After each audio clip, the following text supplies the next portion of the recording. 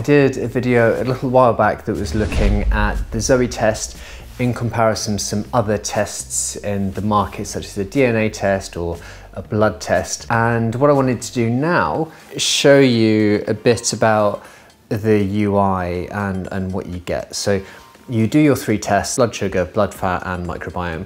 And then what you have to do with Zoe is you have to log your food every day. But rather than counting calories, it's actually giving you a score on how good that food or that meal is for your blood fat, your blood sugar, and your gut microbiome.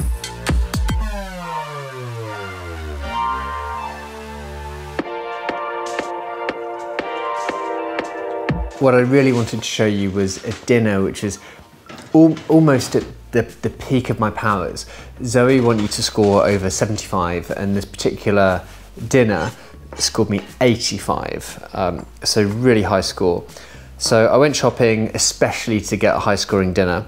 So I had rocket, spinach, kimchi, sunflower seeds, salmon, some cheddar cheese, asparagus, broccoli, an orange pepper, cucumber, olive oil, and a few dates. Everything in here was really excellent across those 3 measures, apart from the dates. So if I click on the dates, this has a score of 30. And this comes full circle to, well, how are these things really good? How does it know? In my profile, we can see the 4 results of what you did at the beginning of Zoe. So at the beginning of Zoe, you do your continuous glucose monitor, you go to the bathroom and you do your stool test, and then you eat your muffins and you do the blood fat test. And the continuous glucose monitor is getting real-time data the whole time.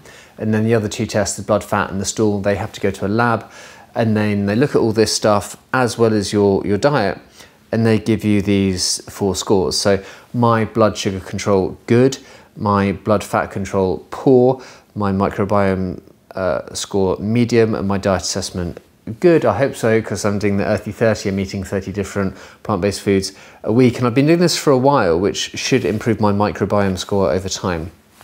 So if I click on that one, we can see that they give you a bit of an understanding. They're very good at educating. They really tell you the why behind everything they're doing on Zoe. And they also give you a bit of a clue as to the different things that would affect your gut microbiome. So here they say that diet, quality, recent antibiotics, activity levels, sleep, where you're born, all of these things have an effect on your gut microbiome. And with Zoe, I'm looking to improve these things by really fine-tuning exactly what I eat. So that then unlocks what are the things that I should be eating.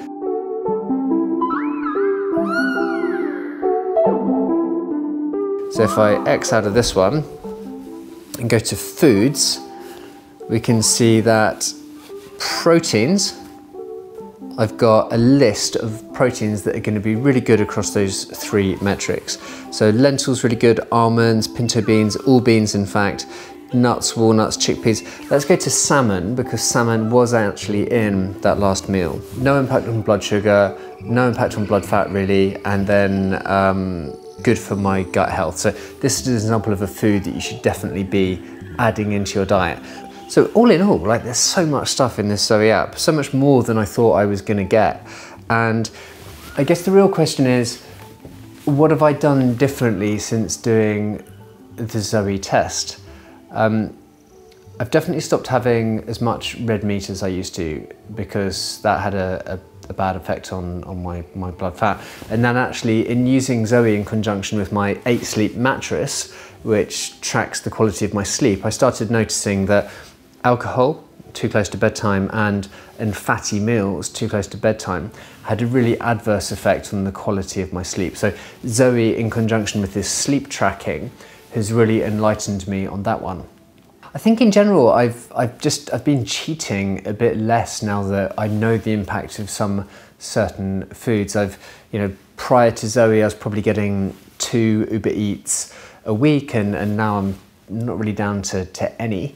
I've got a new favourite meal with my girlfriend. We have a bean curry that's got 4 or 5 different beans in it, and that's really, really excellent for my gut microbiome, according to Zoe. Like, if we just remind ourselves that if we go into these beans and legumes, we've got black beans 100, lentils 100, soybeans 100, pinto beans 99, red kidney beans 99, chickpeas 91. So all of this stuff, all of these beans are really fantastic for all of those 3 metrics that we spoke about. Some other things that have changed. So I was having bread and butter with honey, with a banana, some peanut butter, and then some sesame seeds on the top. That I've now changed to no honey.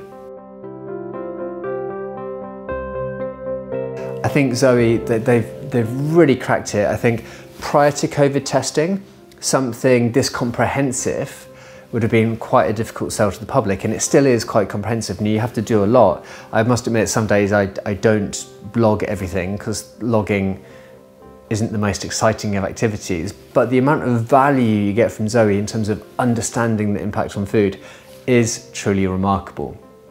If you enjoyed this, check out some of the other videos on the channel. There's a couple of other ones about Zoe, both live and coming out, so if you'd like to know more about that, give them a go.